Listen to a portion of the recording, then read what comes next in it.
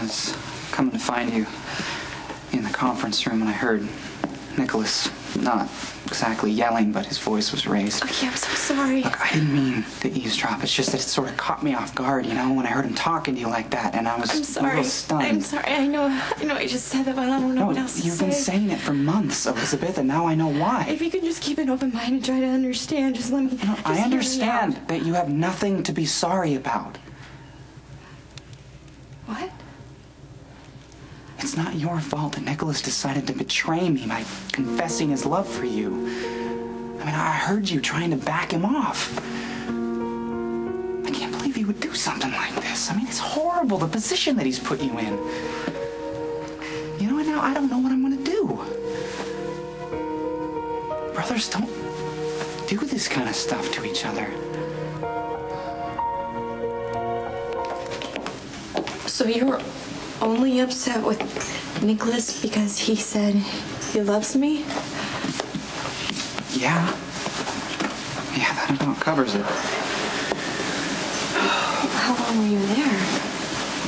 Well, after Nikolas professed his love for you, that was enough. I couldn't handle anymore.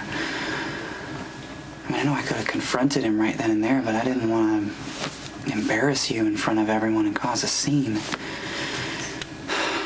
Oh, thank you. How long has this been going on? A while? A while? How come you didn't say anything to me? You don't share his feelings, right? No, of course not. And I didn't tell you because I didn't want to be the cause of you and Nikolas being estranged. So this is why he dumped Rebecca, because he wants you. That son of a bitch. Betraying Cassadine bastard. Please don't say that. Don't defend him, Elizabeth. He knew exactly what he was doing. I'm not defending him. I'm going to try to explain.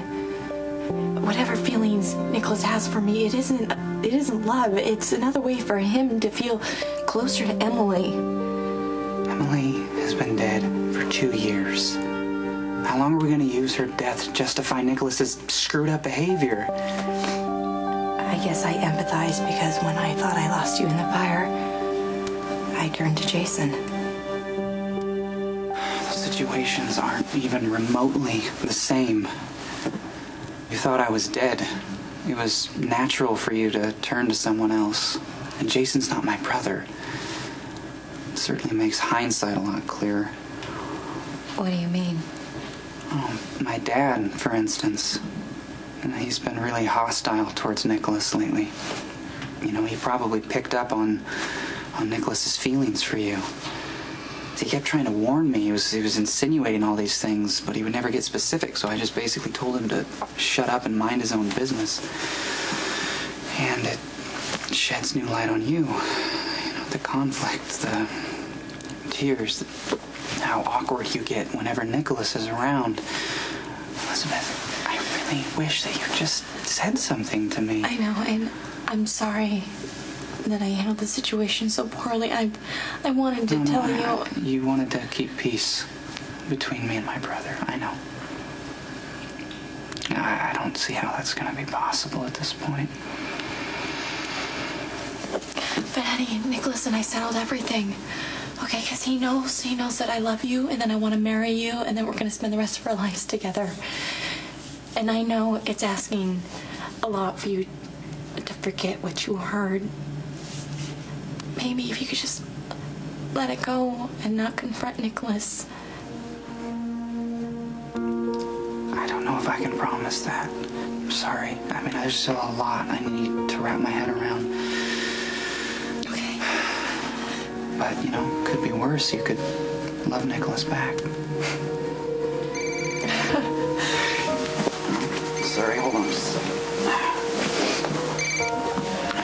Detective Spencer. Yeah, it's Dominic. You need to see me ASAP. It's about Lulu.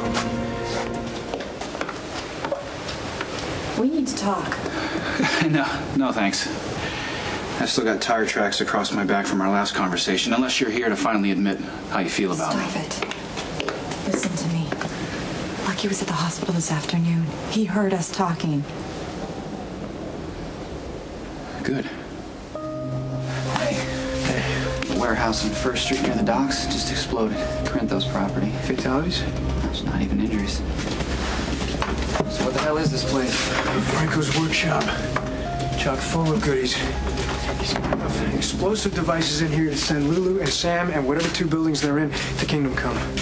If he suspects he's being tracked or sees his mugshot on the news, this guy could just decide to say forget it and blow them up anyway just to torture Jason one last time and head out. Never to be seen or heard from again. We both know how good at disappearing this guy can be. I want this bastard. Yeah, I do too, but we have to make sure that whatever we do doesn't make this whole thing backfire. Okay, what are you thinking? In order for us to find Lulu and Sam, we have to keep this guy in town. We have to make sure he stays interested. We gotta keep this game with Jason going. How can you call Lucky overhearing us good? Because if he knows we're sleeping together, Well, he maybe we can doesn't. stop this charade. All he heard was you claiming to be infatuated. See, there you go again. Constantly diminishing us. I'm not infatuated with you. I'm in love with you. Did he confront you about that? I wouldn't exactly call it a confrontation because he thinks the feelings are very one-sided. And I let him believe that. Oh, that's a nice way to stand up. I'm not going to blow apart my life for anyone. And I'm going to lie until the day I die to preserve our relationship. You say you love me? You know I love you. Then you'll lie too.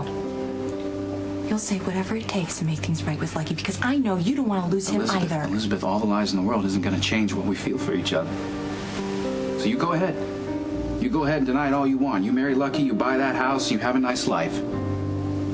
But you and I will always know that I love you and you love me.